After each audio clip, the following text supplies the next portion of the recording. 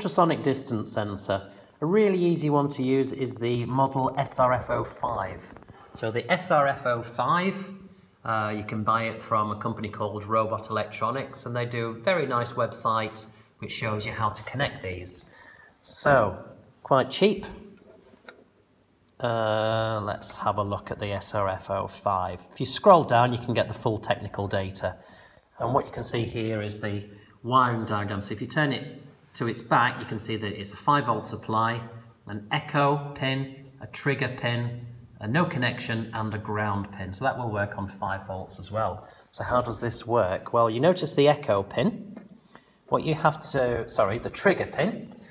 With a trigger pin, what you do is you give it a short pulse, 10 microseconds minimum pulse, that's your trigger. Then the actual device itself does some ultrasonic stuff, you don't have to worry about that at all.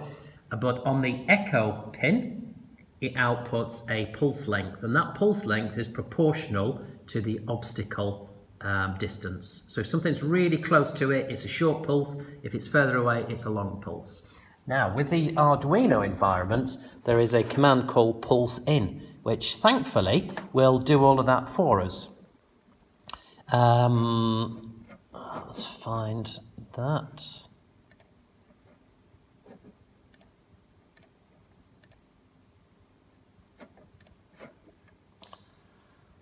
Okay, so what I've got here is, in this program, I've defined the echo pin digital 6 and trigger pin 3.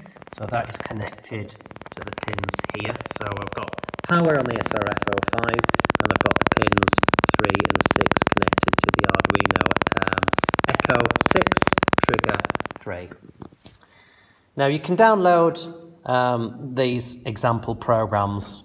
They're rife on the internet, so no problem with just downloading an example program and giving it a try. What you might have to do is make sure that you've got the pins connected into the correct bits. So people's different example programs might use the echo and the trigger pins on different pins, for example. So you can see there, oops, that was me, 150 centimeters away.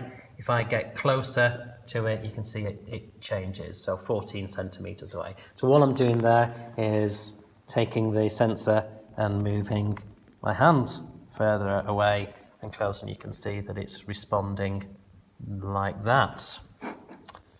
Okay, now just a little chat about the program that I've created here. So you've got echo and trigger pins 3 and 6, set the modes of them. And what I do in my main program is, you can see in the main void loop, rather than having all the trigger pulses, etc., I just have a function called read distance. So there are ways in programming languages to create functions, and that means that function does something a bit more complicated, but in your main program you don't have to worry about it, you can just read a distance. You can ignore the commented bit, I was just having a bit of fun with that. So the function looks like this. Quite horrendous, really. But if you copy this off the internet, you'll find being a bit easier for you to understand. I can explain it briefly. The first line, digital right trigger pin low. It's basically giving the trigger pin a low, high, and then a low pulse. Okay, that's the digital right. And then it's making distance a value, which is pulse in. That pulse in reads the pulse length for you automatically from the echo pin.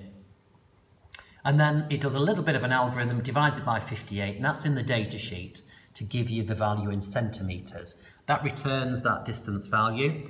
So when it returns it, it goes into this read distance, and then you can use it in your main program. So rather than having to do all of that code that you have to worry about, you just say I equals read distance, and that will give you the result.